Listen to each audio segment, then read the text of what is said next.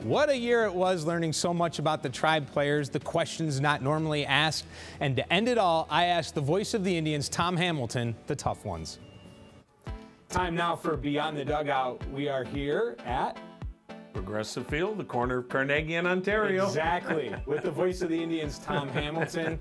Thanks for joining us. Now, this seat can get hot. All right, David. Okay? I'm fine. I've been married, so they don't get hotter seats than being the husband, right? Well, agreed. Well said. So question one, how did you become a broadcaster? Because I wasn't good enough to be a professional baseball player. And I had plenty of coaches that told me, if you think that's your dream, you better start sleeping on a different pillow. If you weren't good enough to play the game and you weren't broadcasting the game, what else would it be that you would do?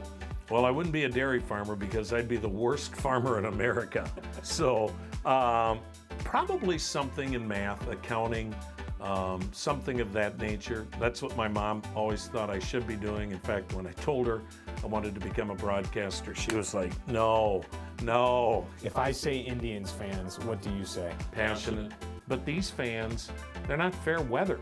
You know, what you don't want is apathy. You don't have that in a city like Cleveland. They may be mad at you, but you'd rather have them mad than not care. Do you ever sing in the shower? Oh, God, no. That's, if I did, we wouldn't have had the marriage that we have had. How about practicing play-by-play calls in the shower? No, you know what? I never have. Favorite restaurant in Cleveland? Cabin Club. Plane, train, or automobile? Man, I'm not good at this. Plane. Plane. Salt or sugar? Oh, salt. Chocolate or vanilla? Chocolate. Hot dog or hamburger? Hot dog. Wine or beer? Beer.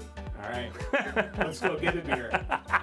Oh, you got a deal. Thank you, David. One thing before you go. Give me a home run call.